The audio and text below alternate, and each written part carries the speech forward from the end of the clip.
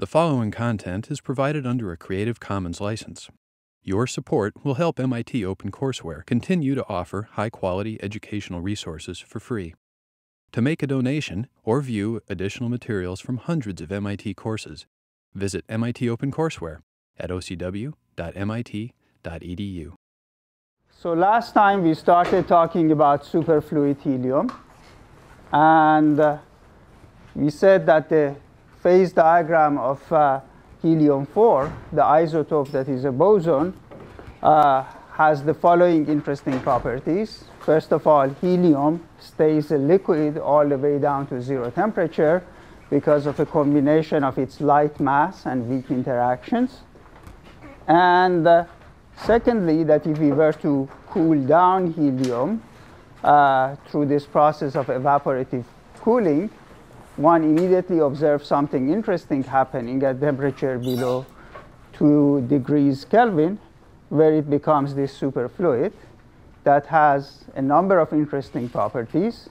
And in particular, as pertaining to viscosity, we make two observations. First of all, you can make these capillaries, and I'll show you the movie in more detail later on, where it flows through capillaries as if there is no resistance. And there is nothing that sticks to the walls of the capillaries. It flows without viscosity. Whereas there was this experiment of Andronikashvili in which you had something that was oscillating, and you were calculating how much of the helium was stuck to the plates of the container. And the result was something like this.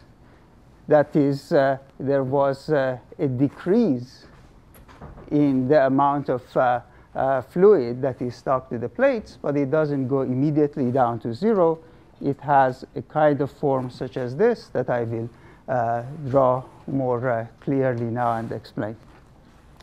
So what we did last time was to note that there were people observed that there are some similarities between the superfluid transition and Bose-Einstein condensation.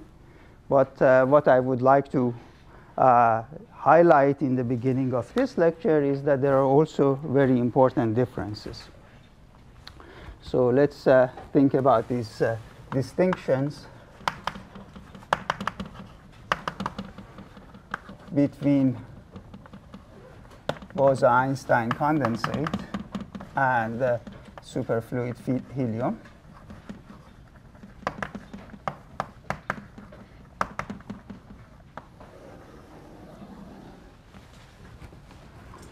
Okay, one set of things we would like to take from the picture that I have over there, which is the fraction of the fluid that is stuck to the plates and in some sense behaves like a normal fluid.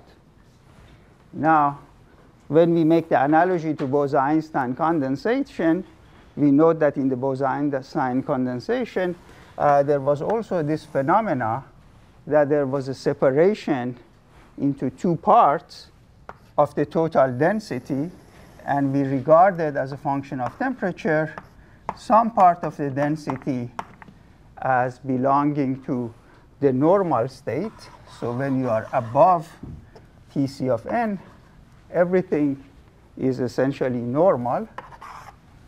And then what happens is that when you hit Tc of n, you can no longer put all of the particles that you have in the excited states.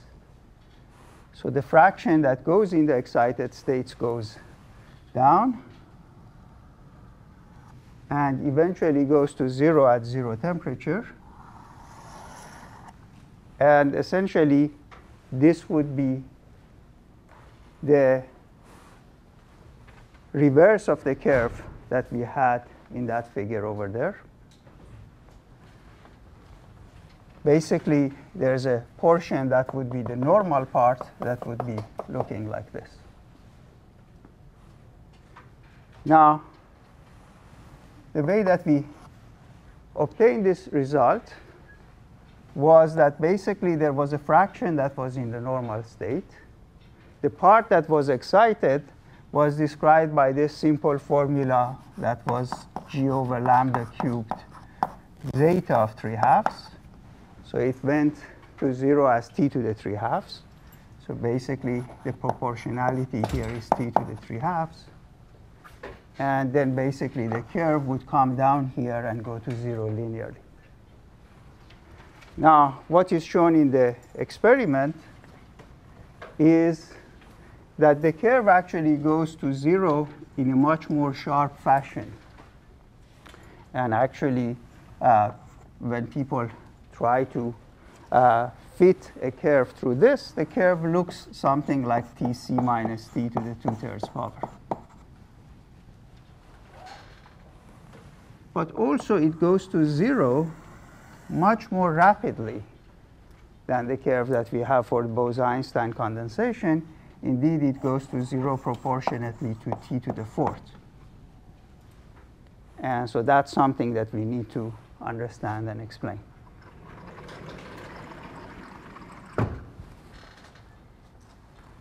Now, all of the properties of the Bose-Einstein condensate was very easy to describe once we realized that all of the things that correspond to excitation, such as the energy, heat capacity, pressure, come from this fraction that is in the excited state. And we can calculate, say, the contribution to energy, heat capacity, etc. And in particular, if we look at the behavior of the heat capacity as a function of temperature for this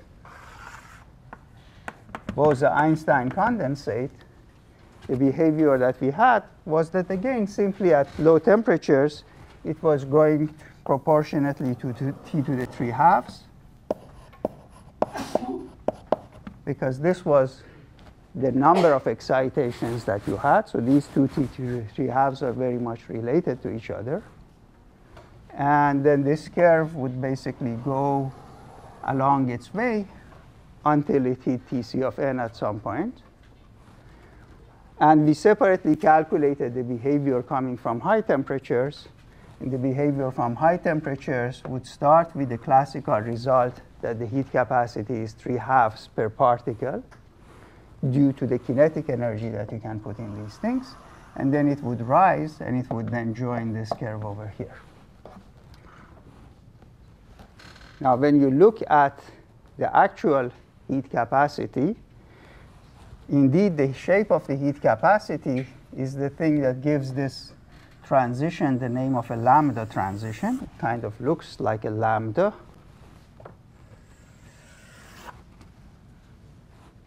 And at Tc, there are divergences approaching from the two sides that behave like the log.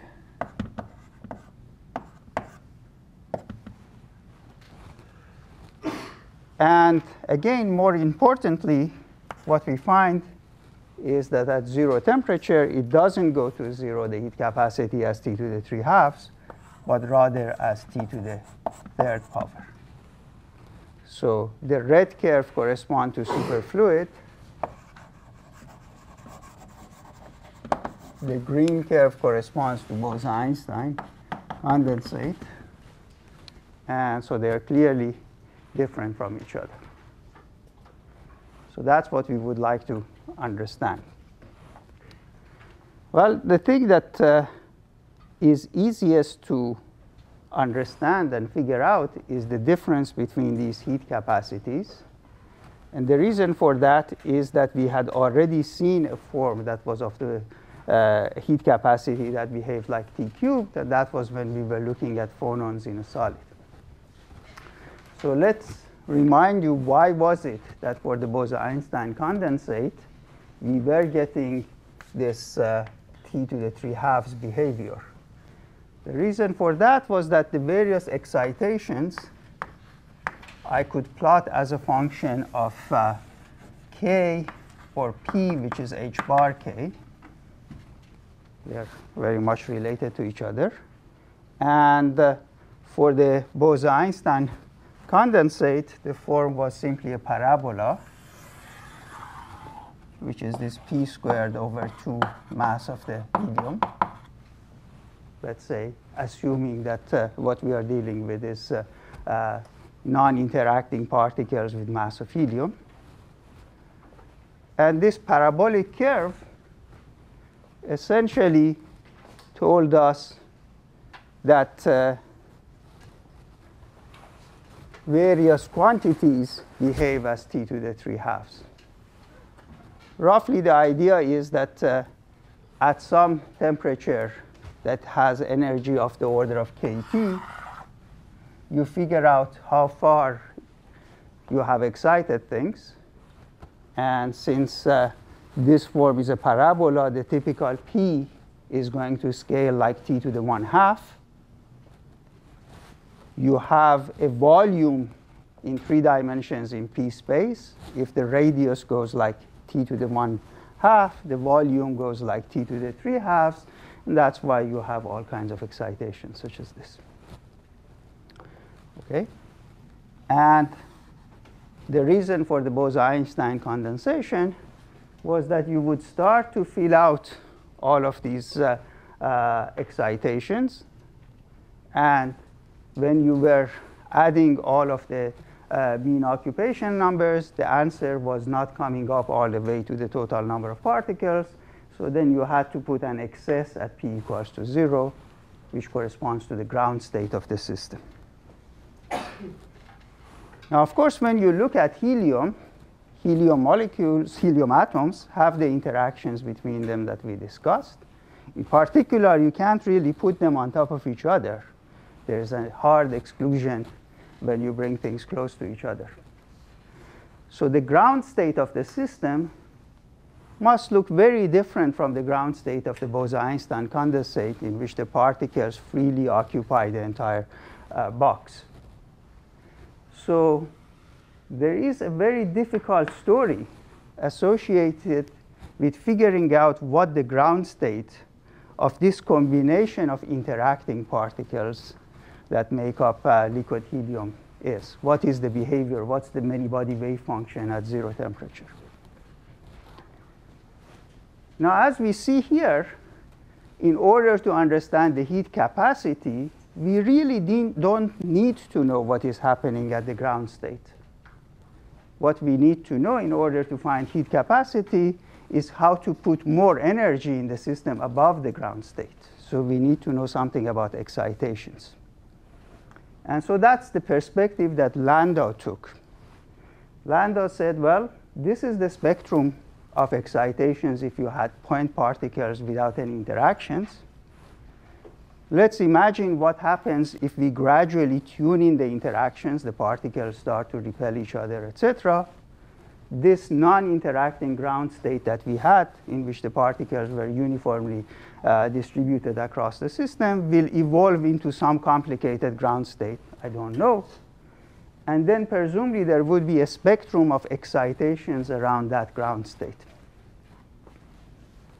Now, the excitations around the non-interacting ground state we can label by this momentum p. And it kind of makes sense that we should be able to have a similar label for excitations around the ground state of these interacting particles. And this is where you sort of need a little bit of Landau's type of insight. He said, well, presumably what you do when you have excitations of momentum p is to distort the wave function in a manner that is consistent with having this kind of excitations of momentum p. And he said, well, we typically know that if we have a fluid or a solid, and we want to impart some momentum above the ground state, it will go in the form of phonons. These are distortions in which the density will vary in some sinusoidal or cosine way across the system. So he said that maybe what is happening is that for these excitations, we have to take whatever this interacting ground state is, which we don't know and can't write down, but hope that excitations around it correspond to these distortions in density, and that by analogy with what happens for fluids, that the spectrum of excitations will then become linear. You would have something like a sound wave that you would have in a liquid or a solid. So if we do this, if we have a linear spectrum, then we can see what happens. For a particular energy of the order of kT, we will go here, occupy momenta that would be of the order of kT over h bar. The number of excitations would be something like this cubed. And so you would imagine that you would get a heat capacity that is proportional to this times Kb. And if you do things correctly, like we did for the case of phonons or photons, you can even figure out what the numerical prefactor is here. And there's a velocity here because this curve goes like h bar Vp. Okay? So then you can compare what you have over here with the coefficient of the t cubed over here, and you could even figure out what this velocity is. And it turns out to be of the order of 240 meters per second. Okay? A typical sound wave that you would have in a fluid. So that's kind of a reasonable thing. Now, of course, when you go to higher and higher momenta, it corresponds to essentially shorter and shorter wavelengths. You expect that when you get wavelengths that is of the order of the interatomic spacing, then the interactions become less and less important. You have particles lateraling in a cage that is set up by everybody else. And then you should regain this kind of spectrum at high values of momentum. And so what Landau did was he basically joined these things together and posed that there is a spectrum such as this that has what is called a phonon part, which is this linear part, where energy goes like h bar, like the velocity times the momentum. And it has a part that in the vicinity of this point, you can expand parabolically, and it's called rotons. There is a gap delta, and then h bar squared over 2 some effective mass, k minus k0 squared. This k0 turns out to be roughly of the order of the inverse spacing. It's 2 angstrom inverse between particles. This mu is of the order of mass of helium atom. Okay. So about, I don't know, 10 years or so after Landau, people were able to get this whole spectrum of excitation through neutron scattering and other scattering type of experiments. And so this picture was confirmed. Okay. So, yes? What is a roton physically?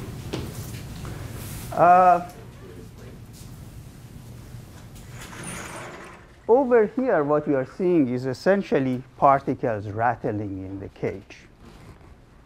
It is believed that what is happening here are collections of 3 or 4 atoms that are kind of rotating in a bigger cage. So something, the picture that people draw is 3 or 4 particles rotating around.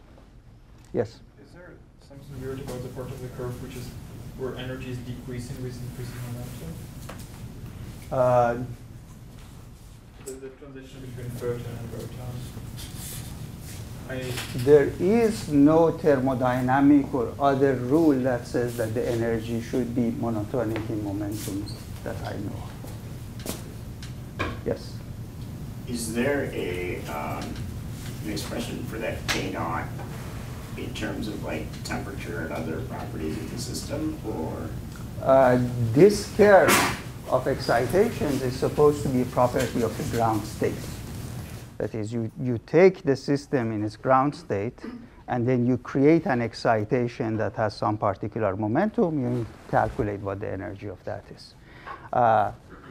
Actually, this whole curve is phenomenological, because in order to get the excitations, you better have an expression for what the ground state is. And so writing a kind of wave function that describes the ground state of this interacting system is a very difficult task. I think Feynman has some variational type of wave function that you can start and work with and then calculate things approximately in terms of that. Yes? What inspired Landau to propose that there was a pit in the... Actually, it was not so much, I think, looking at this curve, but which I think if you want to match that and that, you have to have something like this. But it was really that the full experimental version of the heat capacity, it didn't seem like this expression was sufficient. And then there was some amount of excitation and energy at the temperatures that were experimentally accessible that hinted at the presence of the roton in the spectrum. Yes? So continuing about the non-monotonic line, Yeah. so if you raise your thermal energy kBT to the level where you have multiple roots of Yes. this curve, Yes. so you will be able to excite some states and, Yes. and have some kind of gap, like a gap of momenta which are not. Okay, so at any finite temperatures, and I'll do the calculation for you shortly, there is a finite probability for exciting all of these states.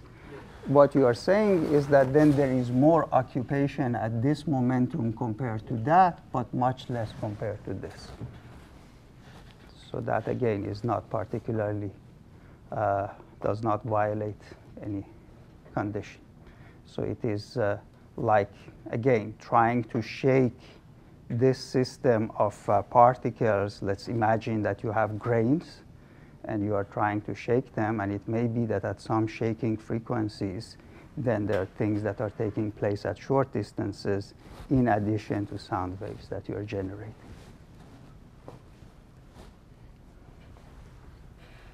Okay? Yeah? I have a question about the methodology of getting this spectrum, because if we have experimental result of the heat capacity, then if we assume there's a spectrum, there has to be like this one, because there's a one-to-one correspondence. So yes. we can get the spectrum directly from the sea. So I'm not sure, because in reality this is going to be spectrum in three-dimensional space. And there is certainly an expression that relates the heat capacity to the excitation spectrum. What I'm not sure is whether mathematically that expression is uniquely invertible. That is, given an epsilon C, you have a unique epsilon of P. Certainly, given an epsilon of P, you have a unique C. Yes?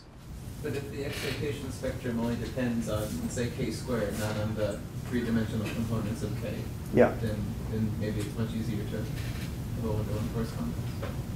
Okay. I don't know, because you have a function of temperature, and you want to convert it to a function of momentum that after some integrations will give you that function of temperature. I don't know the difficulty of mathematically doing that. I know that I can't off my head think of an inversion formula. It's not like a function that you are inverting.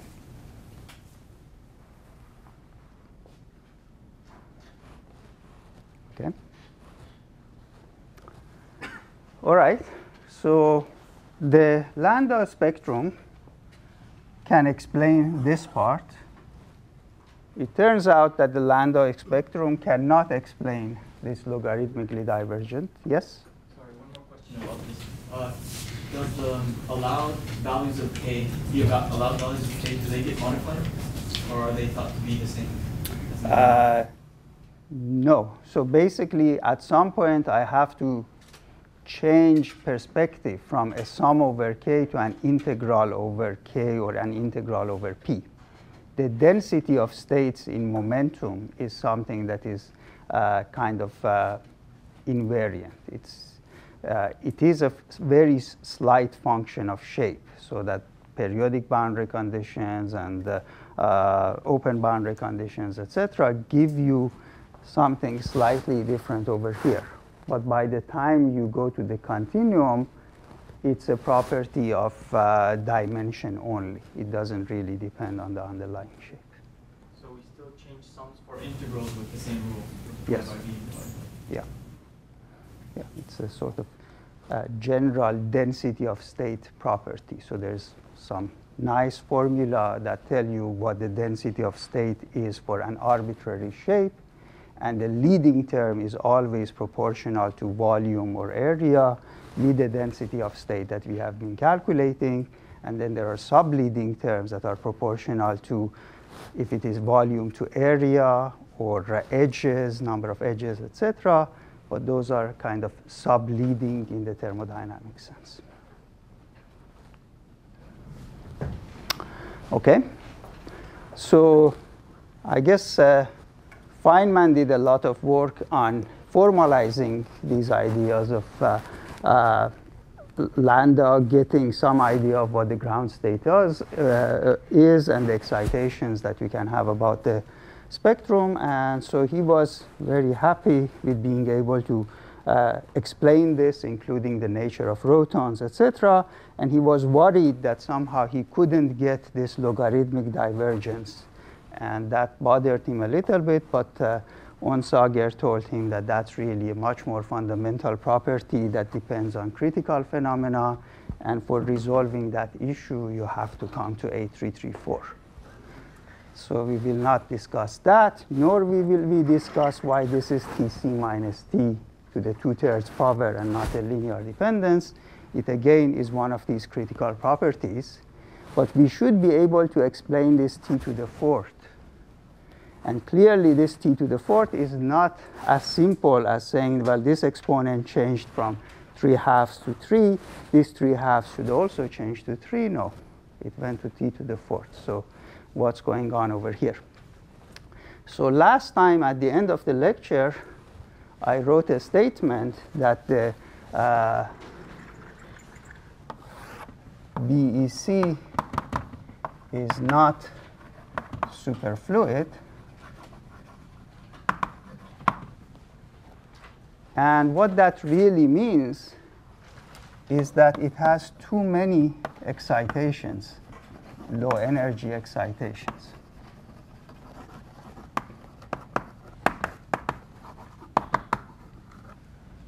So imagine the following, that maybe we have a container, I don't know, maybe we have a tube, and we have our superfluid going through this with velocity v sub s. You want it to maintain that velocity without experiencing friction, which it seems to do in going through these capillaries. You don't have to push it. It seems to be going by itself. And so the question is, can any of these pictures that we drew for excitations be consistent with this? Now, why am I talking about excitations and consistency with superflow? Because what can happen in principle is that within your system, you can spontaneously generate some excitation. This excitation will have some momentum p and some energy epsilon of p.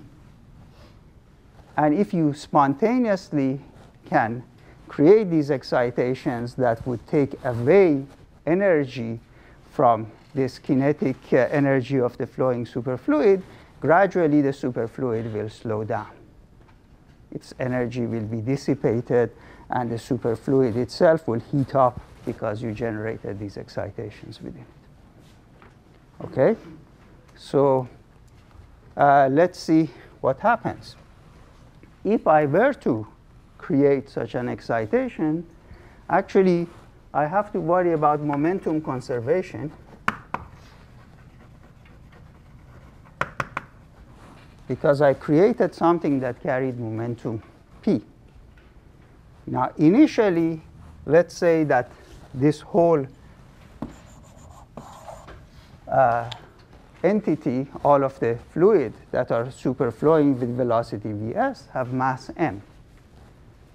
So the initial momentum would be mvs. Now I created something, some excitation that is carrying away some momentum p. So the only thing that can ensure this happens is that I have to slightly change the velocity of the fluid. Okay? Now this change in velocity is infinitesimal. It is Vs minus P divided by m. M is huge. You say, why bother thinking about this? Well, let's see what the change in energy is.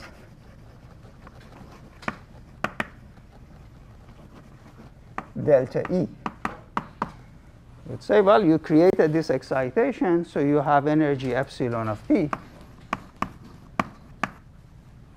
But I say, in addition to that, there is a change in the kinetic energy of the superfluid. I'm now moving at Vs prime squared, whereas initially when this excitation was not present, I was moving at Vs. And so what do we have here? We have epsilon of P, m over 2, Vs minus P over m. This infinitesimal change in velocity squared minus m over 2 Vs squared. You can see that the leading order, the kinetic energy, goes away, but that there is a cross term here in which the m contribution, the contribution of the mass, goes away.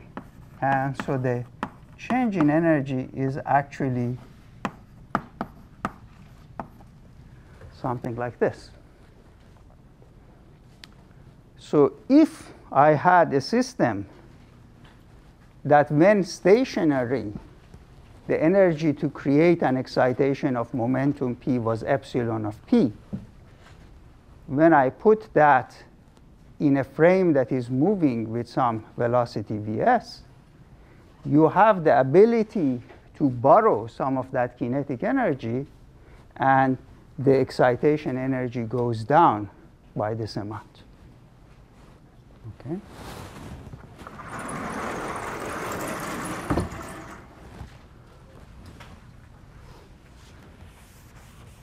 So what happens if I take the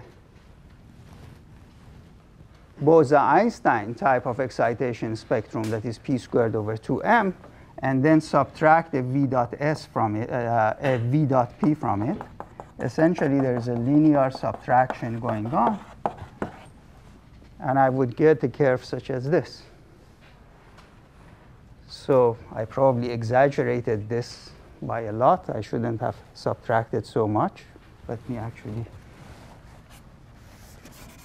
not subtract so much, because I don't want to go all the way in that range.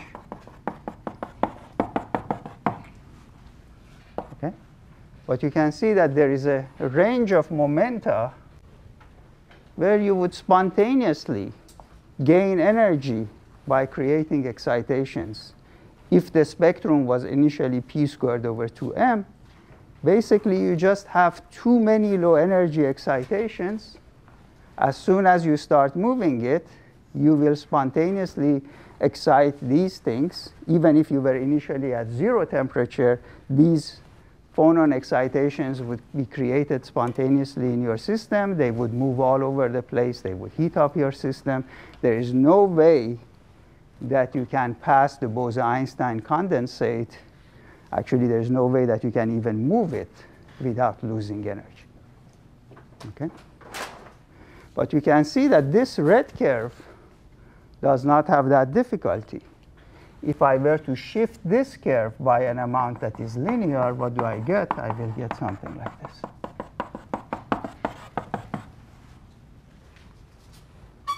Okay? So the Landau spectrum is perfectly fine as far as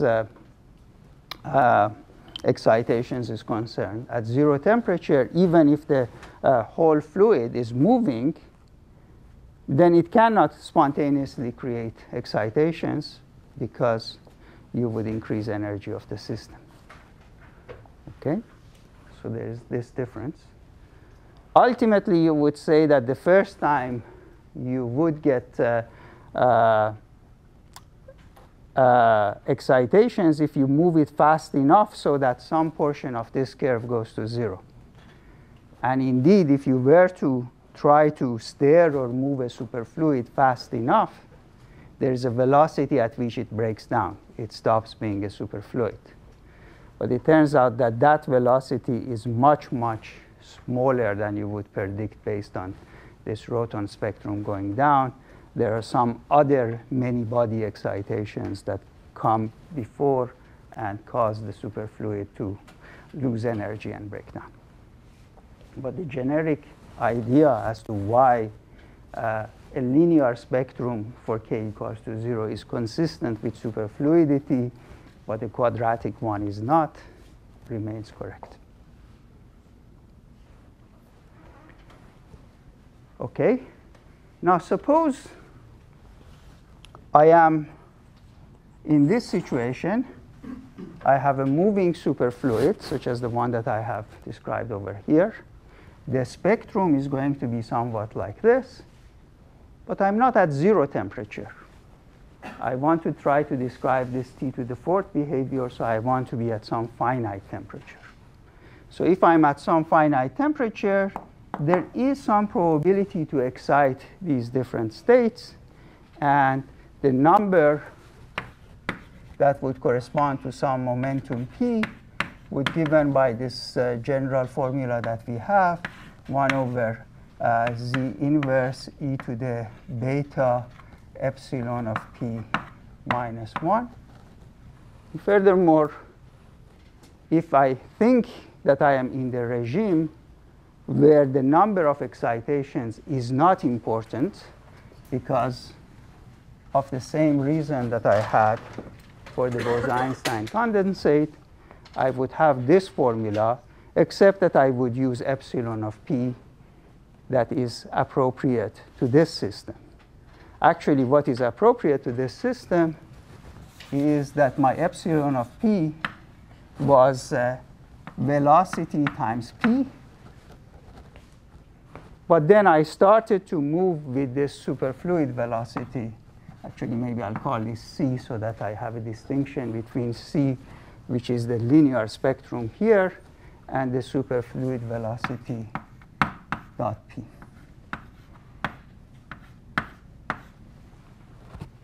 Okay.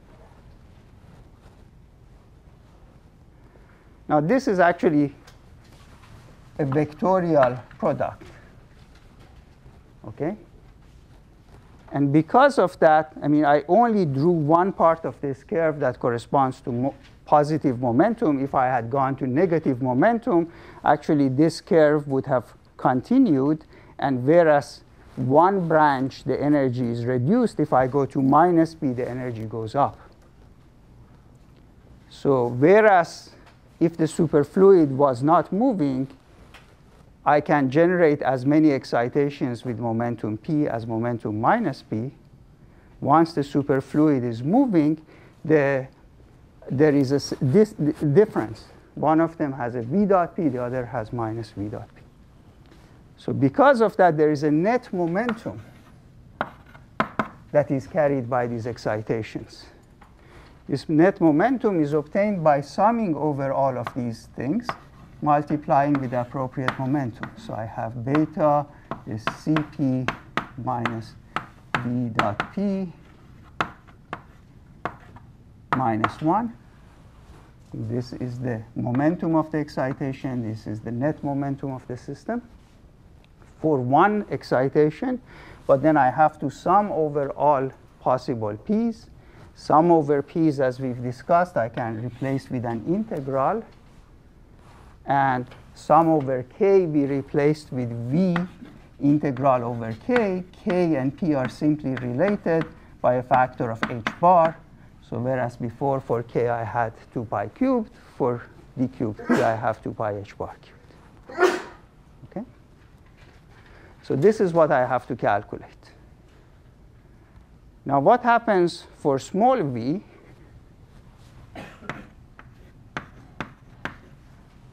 I can make an expansion in Vs. The 0th order term in the expansion is what we would have for non-moving fluid. The momenta in the two directions are the same, so that contribution goes away. The first contribution that I'm going to get is going to come from expanding this to lowest order in P. So when there's a P that is sitting out front, when I make the expansion, I will get a Vs dot P times the derivative of the exponential function, gives me a factor of beta e to the beta Cp. And down here, I will have e to the beta Cp minus 1 squared. Okay. Now, in the problem set, you had to actually evaluate this integral. It's not that difficult. It is related to zeta functions. But what I'm really only interested is what is the temperature dependence. You can see that I can rescale this combination, call it x. Essentially, what it says is that whenever I see a factor of p, replace it by kt over cx. And how many p's do I have? I have 3, 4, 5. So I have 5 factors of p. So I will have 5 factors of kt. One of them gets killed by the beta. So this whole thing is proportional to t to the 4th power. Okay? So what have we found? We have found that as this fluid is moving at some finite temperature T, it will generate these excitations. And these excitations are preferably along the direction of the momentum. And they correspond to an additional momentum of the fluid that is proportional to the volume. It's proportional to temperature to the 4th and something. And of course, proportional to the velocity. Now, we are used to thinking of the proportionality of momentum and velocity to be some kind of a mass. If I divide that mass by the volume, I have a density of these excitations. And what we have established is that the density of those excitations is proportional to t to the 4th. And what is happening in this Andronikashvili experiment is that as these plates are moving, by this mechanism, the superfluid that is in contact with them will create excitations. And the momentum of those excitations would correspond to some kind of a density that vanishes as t to the 4th, again, in agreement with what we've seen here. Okay? Yes? So in your integral expression, you have Vs as part of the dot product. Yes. And then in the next line, we Right. have this direction. So is Okay. it in that direction? So let's give these indices, p in direction alpha. This is p in direction alpha. This is p in direction alpha. This is v in direction beta, p in direction beta, sum over beta. Okay? Now I have to do an angular integration that is spherically symmetric, and then somewhere inside there it has a p alpha, p beta.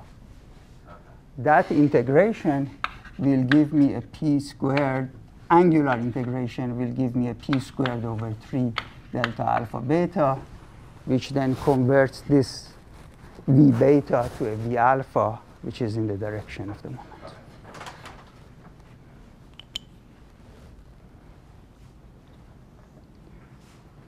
Yes? Can you say once again what happened to the chemical potential? Okay. So when we are in the Bose-Einstein condensate, as far as the excitations are concerned, we have zero chemical potential. Whatever number of particles that we have in excess of what can be accommodated through the excitations, we put together in the ground state. So if you like the ground state, the p equals to 0 or k equals to 0 is a reservoir.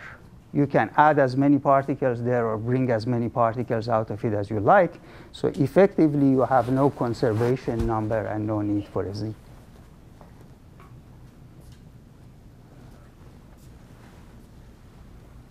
Okay. Of course, that we only know for the case of the true Bose-Einstein condensate.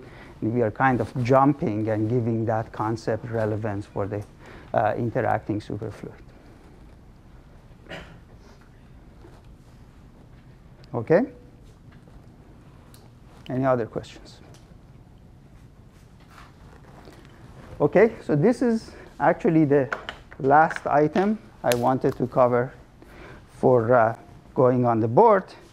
The rest of the hour, we have this movie that I had promised you. I will let that movie run. I also have all the connection of problem sets and exams and tests that you have not picked up. So while the movie runs, you're welcome to sit and enjoy it. It's very nice. Or you can go and pick your stuff and go your own way or do whatever you like. Okay, so let's go back.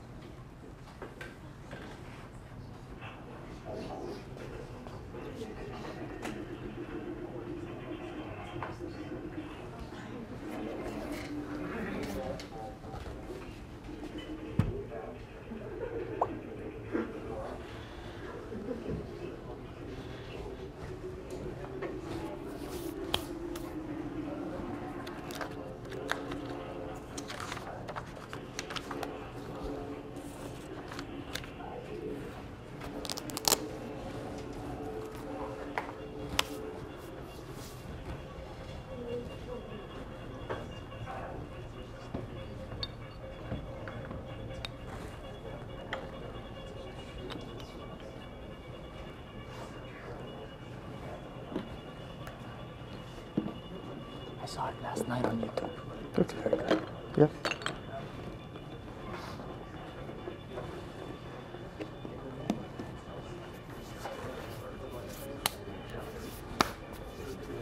There will be more action.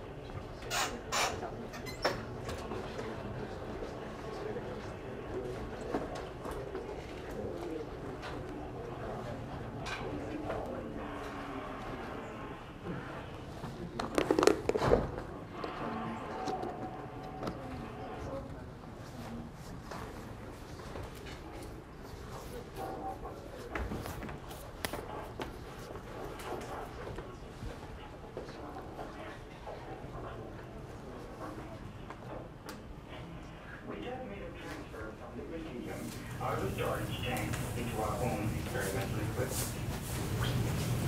Helium is a remarkable substance.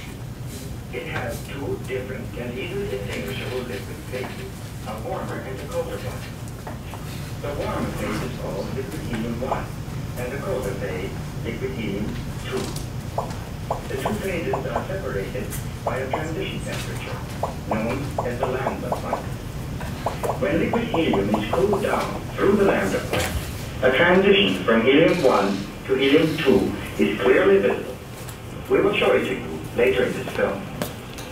The two liquids behave nothing like any other known liquid, although it could be said that helium-1, the warmer phase, approximates the behavior of common liquids. But it is helium-2, the colder phase, which is truly different. Because of this, it is called the superfluid. The temperatures involved when working with liquid helium are quite low. Helium boils at 4.2 degrees Kelvin, under conditions of atmospheric pressure, and the lambda point lies at roughly 2.2 degrees. Note that this corresponds to minus 269 and minus 271 degrees centigrade. The properties of liquid helium that I've just been telling you about are characteristic of the heavy isotope of helium, helium-4. The element occurs in the form of two stable isotopes. The second and lighter one, helium-3, is very rare. Its abundance is only about 1 part out of 10 million. Pure liquid helium-3 is the subject of intensive study at the present time, but so far, no second superfluid liquid phase has been found to exist for helium-3. The low temperatures at which we'll be working call for well-insulated containers. The dewar meets our requirements. The word dewar is the scientific name given to a double-walled vessel with the space between the walls evacuated. When these dewars are made of glass, the surface of this inner space is usually silvered to cut down heat transfer by radiation. However, our dewars will have to be transparent so that we can look at what's going on inside. Now, liquid helium is commonly stored in double dewars. The design is quite simple. Just put one inside the other. Like this. In the inner dewar, we put the liquid helium. And in the space between the inner and outer dewar, we maintain a supply of liquid air. Here is a double dewar, exactly like the one we will be using in our demonstration experiment. The inner dewar is filled with liquid helium. The outer dewar contains liquid air. The normal boiling temperature of liquid air is about 80 degrees Kelvin, 75 or more degrees hotter than the liquid helium. The purpose of the liquid air is twofold. First, we put the liquid air in the outer dewar well ahead of putting liquid helium in the inner dewar. In this way, the inner dewar is pre-cooled. Secondly, we maintain a supply of liquid air in the outer dewar because it provides an additional mantle of insulation now that the liquid helium is in the inner dewar. The boiling liquid air attests to the fact that it is absorbing some of the heat which enters the double dewar. Even with the boiling of the liquid air, the liquid helium is clearly visible. Later, we will use liquid air cooled below its boiling temperature to reduce or eliminate the air bubbles for better visibility. Now the liquid air is cooled down and we have eliminated boiling. The smaller bubbles of the boiling liquid helium are clearly visible. The cover over the inner dewar has a port, at present open. The liquid helium is at atmospheric pressure, so its temperature is 4.2 degrees Kelvin. In other words, what we have in here now is liquid helium-1, the warmer of the two phases. Before we cool it down to take a look at the superfluid phase, I want to dwell briefly on the properties of helium-1. I've told you before that even helium-1 is different from the normal liquids. The distance between neighboring atoms in this liquid is quite large. The atoms are not as closely packed as in the classical liquids. The reason for this is quantum mechanics. The zero-point energy is relatively more important here than in any other liquid. As a consequence, liquid helium has a very low mass density, only about 13% the density of water, and a very low optical density. The index of refraction is quite close to 1. This makes its surface hard to see with the naked eye under ordinary lighting conditions. You are no doubt familiar with the fact that the helium atom has closed shell atomic structure. This explains why helium is a chemically inert element. It also accounts for the fact that the force of attraction between neighboring helium atoms, the so-called van der Waals force, is small. It takes little energy to pull two helium atoms apart, as for example, in evaporation. This gives liquid helium a very small latent heat of vaporization. Only 5 calories are needed to evaporate 1 gram. Compare this with water, where evaporation requires between 500 and 600 calories per gram. The low van der Waals force, combined with a large zero-point energy, also account for the fact that liquid helium does not freeze, cannot be solidified at ordinary pressures, no matter how far we cool it. However, liquid helium has been solidified at high pressure. The liquid helium in the dewar is at 4.2 degrees. We now want to cool it down to the lambda point and show you the transition to the superfluid phase. Our method will be cooling by evaporation using a vacuum pump. Now, the lambda point lies at 2.2 degrees, only 2 degrees colder than the grand temperature of the liquid. What's more, not very much heat has to be removed from the liquid helium now in the dewar to bring it to the lambda point. It amounts to only about 250 calories. Nevertheless, don't get the idea that this cooling process is easy. On the contrary, it's quite difficult. More than 1/3 of the liquid helium now in the dewar has to be pumped away in vapor form before we can get what remains behind to the lambda point. That requires an awful lot of pumping, and explains why we use this large and powerful vacuum pump over here.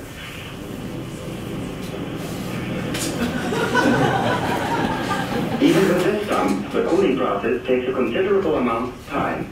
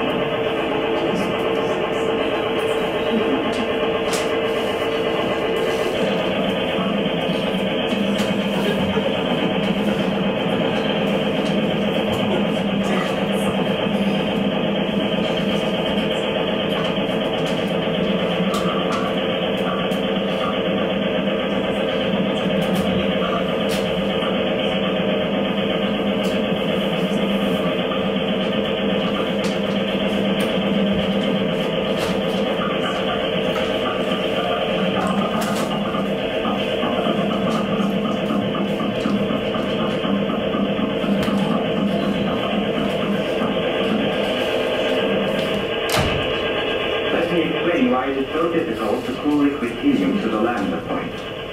I have already mentioned that liquid helium has a remarkably small heat of vaporization, only 5 calories per gram. At the same time, liquid helium at 4.2 degrees has a high specific heat, almost 1 calorie per gram. Therefore, 1 gram of the vapor pumped away carries with it an amount of heat which can cool only 5 or 6 grams of liquid helium by 1 degree. That's not very much cooling. It is less by a factor of almost 100 than when we cool water by evaporation. The situation gets even worse as cooling progresses below 4.2 degrees, because the specific heat of liquid helium rises astonishingly as we approach 2.17 degrees, the lambda point. The heat of vaporization, on the other hand, remains roughly the same. So, a given amount of vapor carried off produces less and less cooling as we approach 2.17 degrees. Our thermometer here is a low-pressure gauge connected to the space above the liquid helium. The needle registers the pressure there.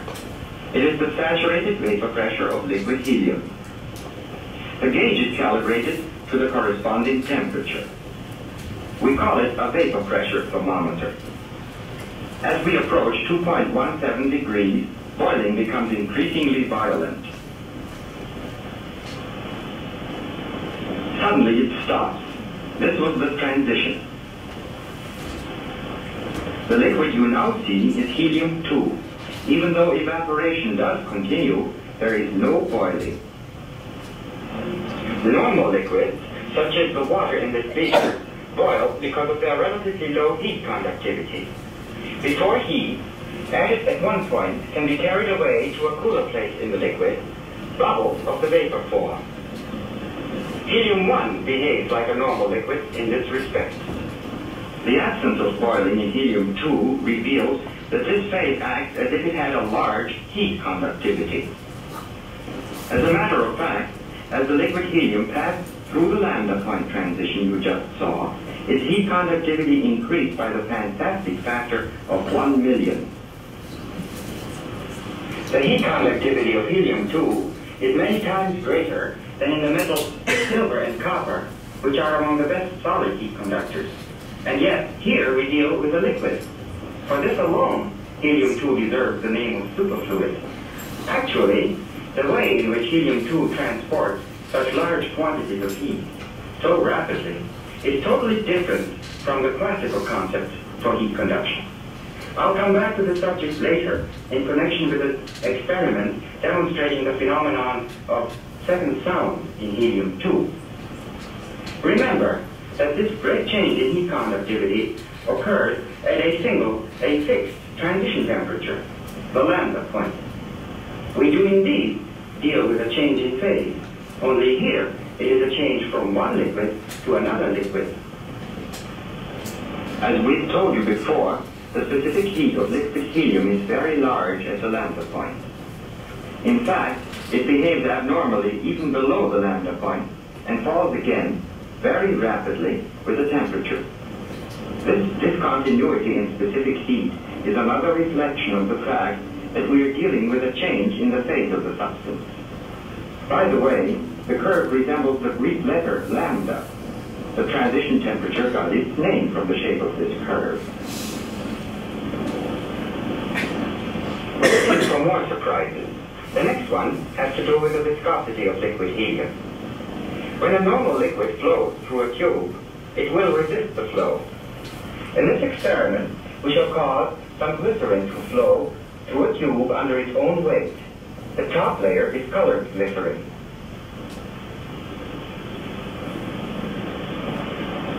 The liquid layer closest to the tube wall adheres to it.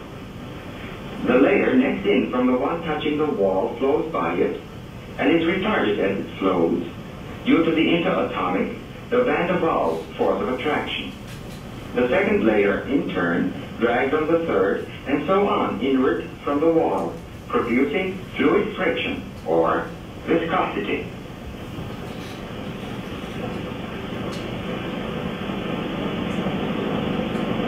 The narrower the tube, the slower the liquid's rate of flow through it under a given head of pressure. Here I have a beaker with an unglazed ceramic bottom of ultrafine porosity. Many capillary channels run through this ceramic disc. Their diameter is quite small, about 1 micron, which is 1/10,000th of a centimeter.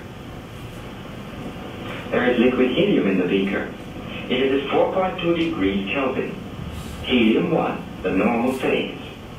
The capillaries in the disc are fine enough to prevent the liquid now in the beaker from flowing through under its own weight.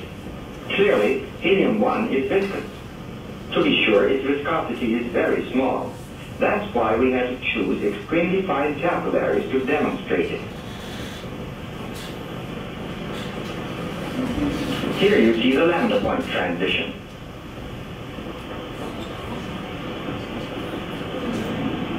The helium-2 all pours out.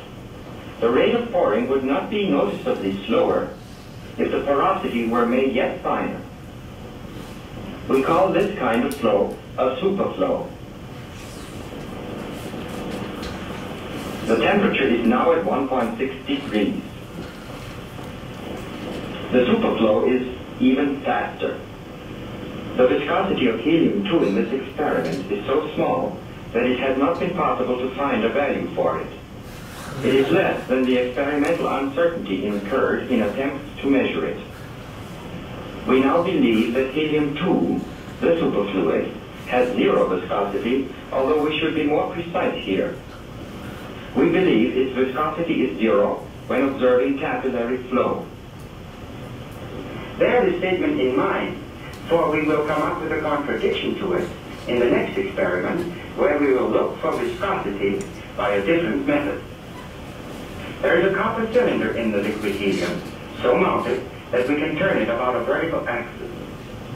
In order to turn it smoothly and with as little vibration as possible, we make the cylinder into the armature of a simple induction motor energized from outside the dewar. The four horizontal coils you see provide the torque which turns the cylinder. The liquid helium is electrically non-conducting. The coils exert no torque on it directly. Yet, as we turn on our motor, the liquid layer bounding the cylinder is dragged along by it. The boundary layer in turn drags on the next layer, and so on outward.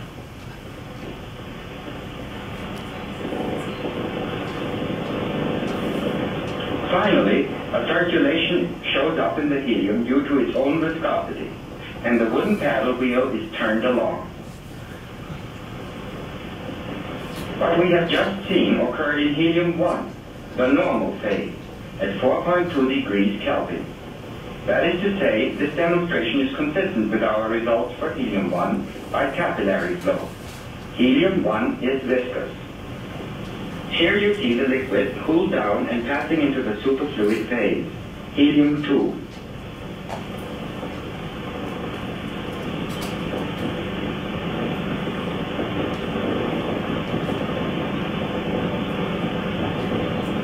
Let's turn on the motor.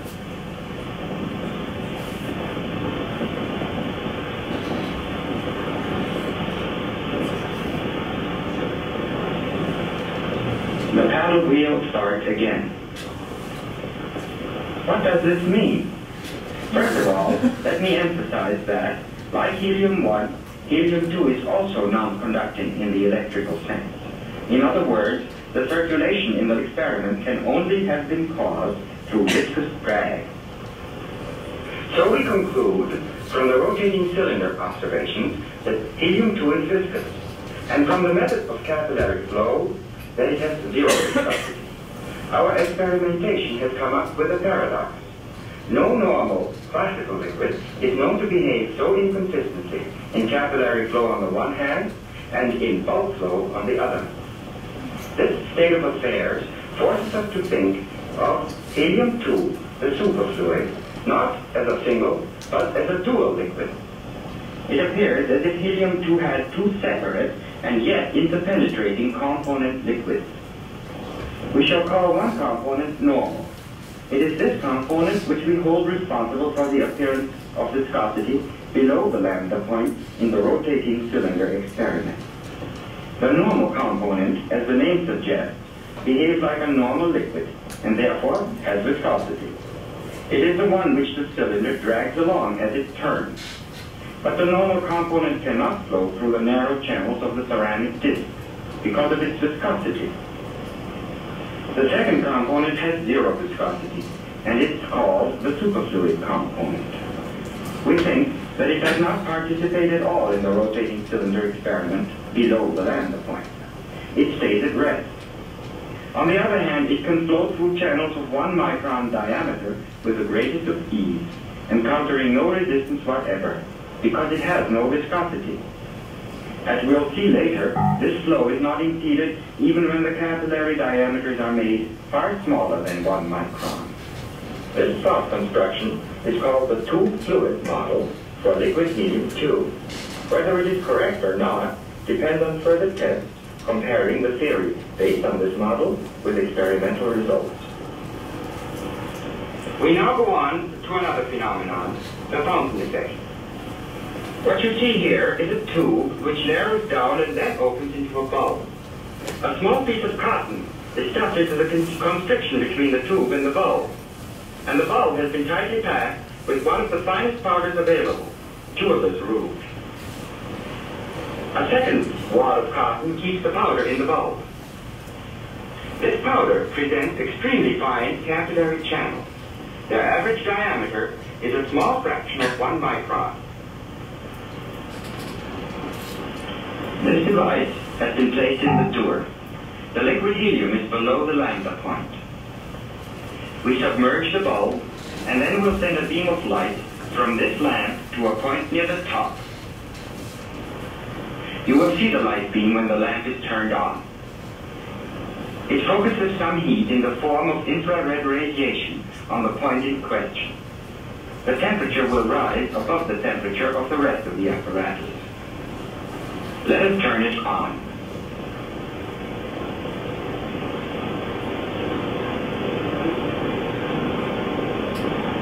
Liquid helium flows through the hole in the bottom of the bulb, through the fine powder, and rises above the level of liquid helium outside. The height to which it will go depends on the temperature increase produced by the lamp focused on the bulb. We can very well ask, where does the mechanical energy come from that does the work necessary to pump the liquid above the ambient level? Before we attempt to discuss this question, there are two other facts that should be noted. The first is by now obvious. The upward flow through the bulb must clearly be a superflow. Only the superfluid component of helium-2 could get through. The second fact is more significant. Let me explain it this way. The superfluid flows spontaneously from A to B, from a cooler to a warmer place. Point A is in the cold liquid, but B is being heated with infrared rays. The second law of thermodynamics positively says that heat cannot of itself flow from a point of lower to a point of higher temperature. What does this mean to us here, knowing as we do that the superfluid is flowing from a colder to a warmer spot? Simply this: it carries no heat, no thermal energy. Any internal energy it may still possess is no longer thermally available. To say it precisely, it has zero entropy. We have discovered another remarkable property of helium-2. Its superfluid component not only is friction-free, it also contains no heat. The heat energy contained in helium-2 as a whole resides, all of it, in the normal component. We may of course add heat to the superfluid component, as we are doing when it passes the spot heated by the lamp. But in doing so, we are converting it into the normal component. Let me return briefly to a question posed earlier. Mechanical work is done in pumping the liquid above equilibrium level. Where does it come from? I cannot answer this question here in full. Let it suffice to tell you that we are dealing here with a heat engine. The mechanical energy comes from the heat added at the light spot. An amusing demonstration of the same phenomenon again uses a bulb packed with rouge, but this one opens into a capillary. Light is beamed on a spot just below the capillary, and it produces a helium fountain. The phenomenon in this and the previous experiment has become known as the thermomechanical or the fountain effect. Below the lambda point, the superfluid component of liquid helium creeps up along the wall of its container in an extremely thin film. It is known as the Rollin film. This creeping film is a variety of superflow. It is difficult to make the film itself directly visible to you. To show it indirectly, we put some liquid helium into a glass vessel. It is below the lambda point. There is no porous bottom in this vessel. The film rises along the inside wall and comes down along the outside, collecting in drops at the bottom. The thickness of this creeping film is only a small fraction of 1 micron, and of the order of 2 to 300 angstroms. Its speed, while small just below the lambda point, may reach a value as high as 35 centimeters per second at lower temperatures. Our next experiment deals with the phenomenon of static sound. We are all familiar with wave motion in elastic materials, be they solids, liquids, or gases. Elastic energy of deformation carried away from a source in the form of waves with a characteristic speed, the speed of sound.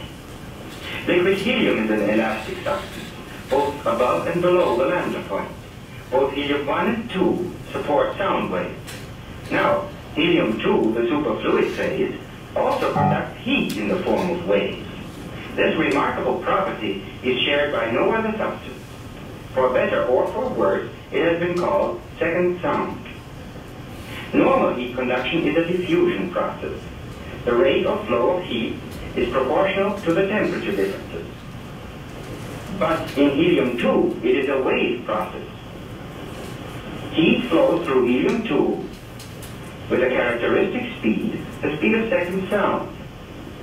We shall send small heat pulses into helium-2 from a heater. They will spread away from the heater uniformly, carrying the heat energy with them.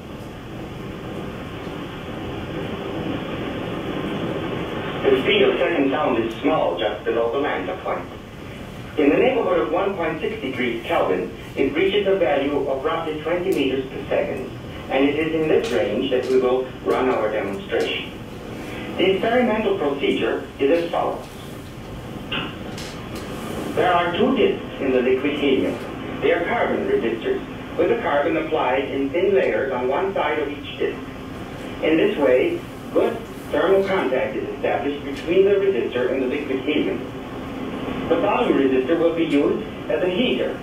Electric current will be sent through it in pulses from this pulse generator by means of the cable you see here. The output of the generator is also connected via a second cable to a dual trace oscilloscope, where it will be recorded on the bottom tray. In other words, it will record the heat pulse as it enters the liquid helium. The pulses have been turned on. They themselves trigger the horizontal sweep of the trace, which records time elapsed. It is calibrated at 1 millisecond per unit on the scale. The pulses are 1 millisecond long. The pulses leave the heater at the bottom in the form of second sound and move up to where they strike the carbon resistor at the top. Being heat pulses, they briefly raise its temperature. The carbon resistor is quite sensitive to changes in temperature. It acts as a thermometer. So, the heat pulse of second sound creates a pulse-like change in the resistance of the disc up here. It isn't hard to convert this resistance pulse into a voltage pulse. What we will do is to maintain a small DC current in the top resistor. It is supplied from a battery in this metal box. The box shields the circuit in order to reduce electronic noise. The voltage pulse is small. In this second box, we have an amplifier. The amplifier output is fed into the oscilloscope, where it will appear on the upper tray. The horizontal time scale on this trace is exactly the same as for the bottom trace. However, the upper trace records voltage changes as they occur in the top resistor, the detector of second sound. The temperature of the liquid is about 1.65 degrees Kelvin.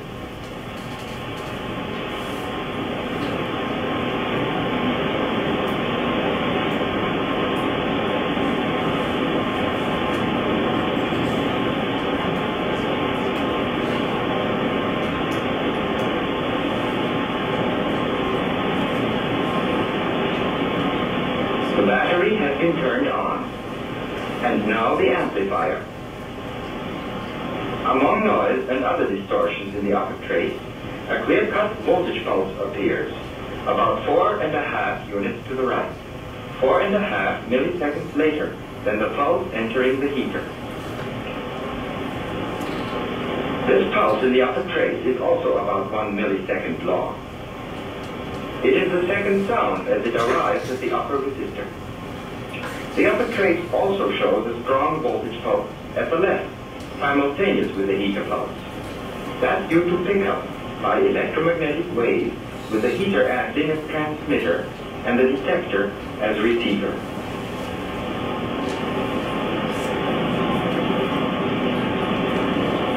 We are moving the detector towards the heater. The pulse moves with it to the left. Notice the echoes of second sound which appear on the upper trace while the detector is near the heater. They are caused by multiple reflections between the two resistors. A total of 3 echoes is clearly visible. Okay, you can watch the rest of it at home.